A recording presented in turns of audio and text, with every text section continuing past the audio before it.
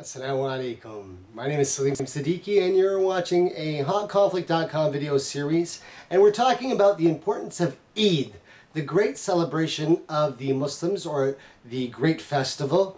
And as you know from your basic Islamic studies, the Muslims have two great festivals. One is at the end of Ramadan, the month where they fast, and one is happening right now where Muslims all over the world have gathered together and bow and pray to the Lord Most High. And also at the same time, Muslims have gathered in the holy house in Mecca, the one built by Abraham and his son Ishmael, to worship the Lord. 4, 5, 6 million people gather every year, and this is called the Great Hajj, as you might know it if you're a non-Muslim. And this is the celebration of that day. And so we're telling the story of why Eid, or the great celebration, is important. And so far, if you haven't been watching this series yet, you've missed a lot in this story. And as any story, it's told from the beginning. Now, I'm going to give a disclaimer again at the beginning of this episode, because so far I've told you that I'm going to tell you the story and give you the truth of what is going on in the world that we live in, and why it's important to you. And the nature of the truth is so strange that when you hear it, it sometimes can be very heavy on the soul. But we've been going over some of the concepts, and we've gotten to the point in the story where things are going to get very, very dramatic and quite spectacular. And so if you've been listening so far and you're thinking, wow, the stuff that you've heard so far is really out there, well, it starts to get even more crazy from this point. And as I've told you from the very beginning, all of this stuff that I'm telling you is true and 100% identifiable and verifiable, and you can go back to the books and sources and see this.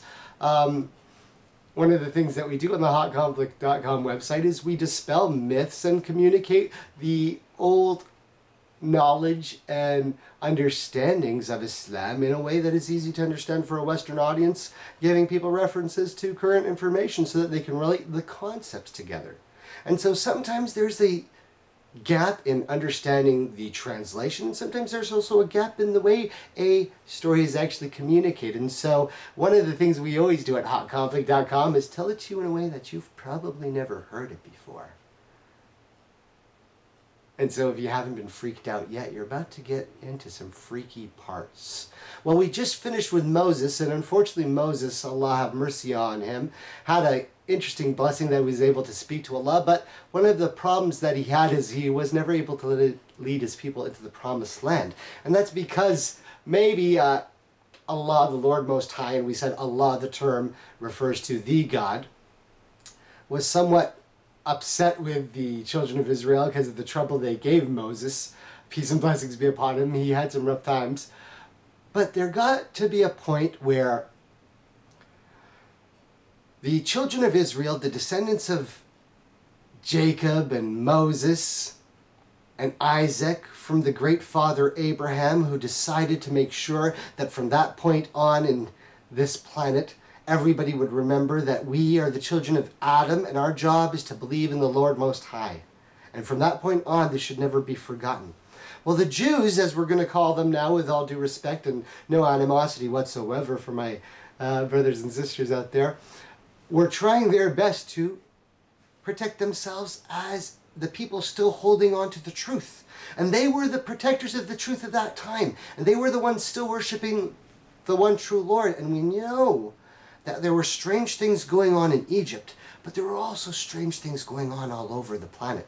We know that we have strange tales from Babylon and Sumeria and the Anunnaki race and the Gajiji, as they're described, as we might refer to as the small grays or the greens right now, one of the Jinn races. They were there, and we know that even those ancient societies had information that they had gotten from some of the other races, perhaps benevolent at some period or malevolent, we're not really sure. They did teach them science and technology and healing tactics, and we're also discovering that the ancient Sumerians had electricity in some shape or form, and so they might have been able to get that.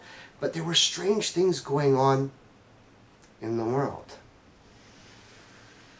Well, since we're talking about electricity, and we mentioned electricity in Egypt showing up, and we mentioned electricity in Sumeria, and they're starting to discover that. Well, so many times you can have any Muslim sheikh tell you that electricity is something to do from the jinn. And in modern times, you'll hear many people in the West go, ha, that's this silly thing. Oh, you mean, when you turn the light bulb on, there's a little genie running around like I Dream of Genie. And so that's one of the misinformation concepts that is, again, taken from the Eastern societies and brought to the West. Okay, let's turn these into little fictional mythical tales and fictional stories. That way the true information is not there. And so if you understand the references properly, then you know that all these different ancient societies possibly got technology from the jinns or the extra-dimensional beings of how they are able to use their own powers, which is described in Islam as smokeless fire, so some kind of electricity, plasma, energy type technology, and use possibly the other races were able to explain and teach people here on Earth how to use certain elements or minerals or rocks, or understood scientifically more about things than the average human on the earth at that time. And so we know that there was starting to come a change, and there were a lot of strange practices such as alchemy and weird things, and we don't know how much of interchanging technology was going on.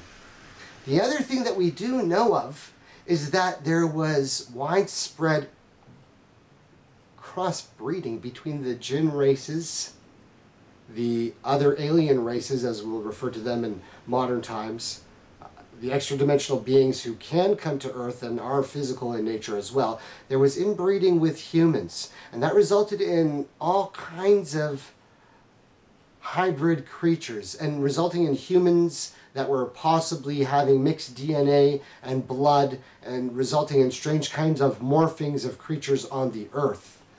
And this is one of the reasons why the Jews did so much to protect their own bloodline and made sure that they were only intermarrying within themselves. And historically, this becomes important, and you see why they've done that.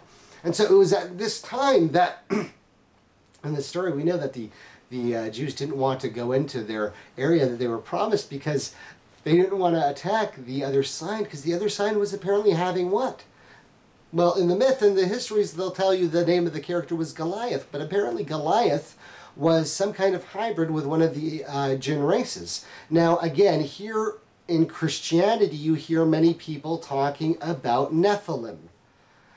And so I have to go back to the fundamentals, because we said, what is it that we're talking about? What is the first fundamental? La ilaha illallah. There is only one God. Right? There's only one God. And the fundamentals of faith have always been the same. There are angels made of light, and they obey the Lord, and they have no free will. And then there are jinns of multiple races, with various forms, flying and not flying, but they have free will. Some are evil, some are benevolent, some are malevolent, some are the minions and army of Satan, the major, large alien jinn from before the creation of Adam. And if you don't understand what I mean, go back to the beginning of the story. Go back to the beginning of the story.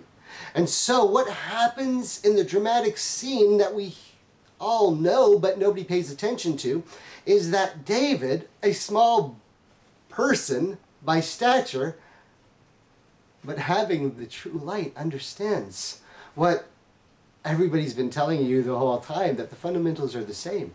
We are the believers in the Lord Most High. This is His earth. If it is destined for us to defeat, then it is destined for us to defeat. And so he goes up and faces Goliath, the huge behemoth hybrid creature that the Christians falsely call possibly a Nephilim, as a fallen angel, which is incorrect. Again, there's always some misinformation out there, so you have to understand the truth. But unlike the story that you probably heard, Goliath, David does what? Takes the stone and swings it to Adam using a man-made device. And again, as we'll see from the Quran, وَمَا رَمَيْتَ إِذْ رَمَيْتَ, right? It is not you who guides a stone, but it is Allah that is the one who's power over all things.